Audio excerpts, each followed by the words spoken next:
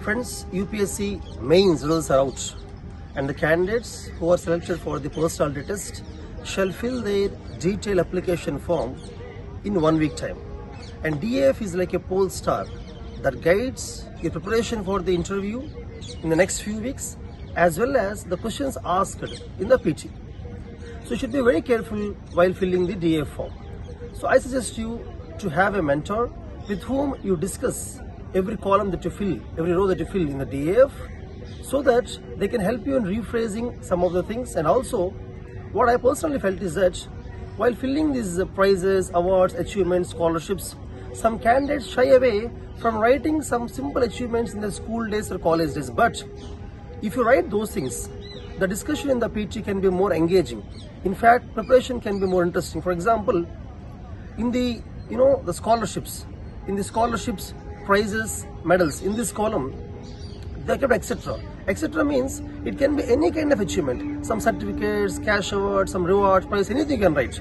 Right from the school level, college level, or if you're working in a corporate, in your company, any achievements that you have done in your job, present job. So don't limit it only to the national or regional achievements. It can be a local achievement in your village, in your company. It can be intra-college competitions. For example, if you have got some third prize in robotics in your college, you can write that.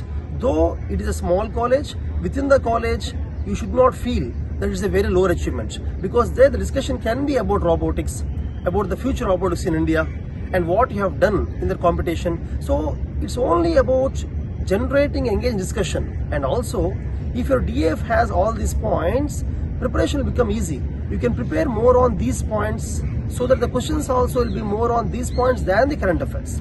For example, next thing is sports NCC. Sports in the sense, you don't have to write only cricket, football or hockey, which is very well known to everybody. You can write even the regional sports, local sports, sports in which you have won some any awards or prizes or medals. For example, Kabaddi. If you have won some Kabaddi competitions in your village, you can write about Kabaddi competitions. You can say that you play Kabaddi whenever you go to a village. You can write those things so that, as I told you earlier, preparation will be easy, so that the questions can be on the Pro Kabaddi League, PKL, and questions can be about the importance of Kabaddi, rules of Kabaddi, which you can prepare very well and go and answer. And then positions of leadership held in the school or college.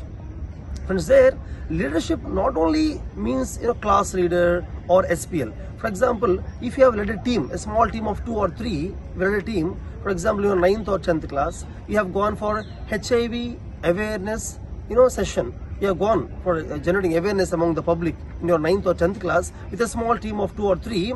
You can write about that one also. Don't think that it is a very small leadership.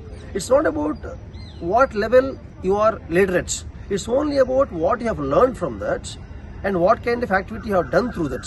So that actually makes the discussion more engaging, and that helps you in preparation also. Preparation for the interview, for the PT.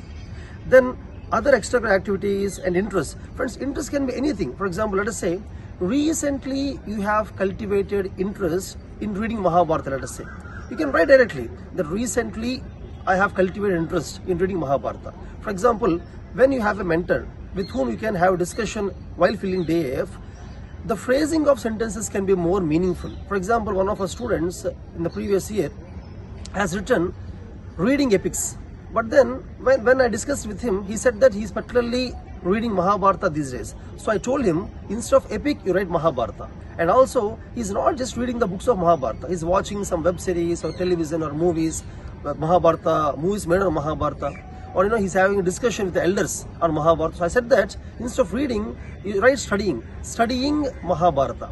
Studying in the sense, you can watch something in the television, or you can have a discussion, listen from others, read books of different authors. It is a whole package. So right that you have to rephrase sentences, and you have to say recently cultivated interest in studying Mahabharata, so that they'll understand that it's a recent interest. So their questions will be limited and they won't expect much from you.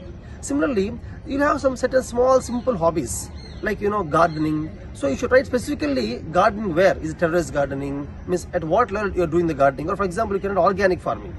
So that you can write organic farming at what level. Specifically, what are you cultivating there? Should be specific. For example, some people write listen to the music.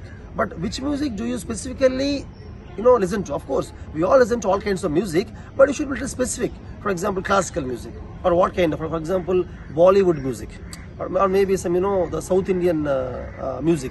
For example, when you write reading books, you can write reading fiction or non-fiction, or reading some, these kind of novels. So when you are specific, they can ask more questions. And when you are specific, preparation becomes easier.